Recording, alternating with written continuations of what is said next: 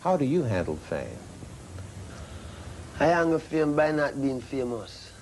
Come on, you know you're a famous man. No, I mean, you know, not to me.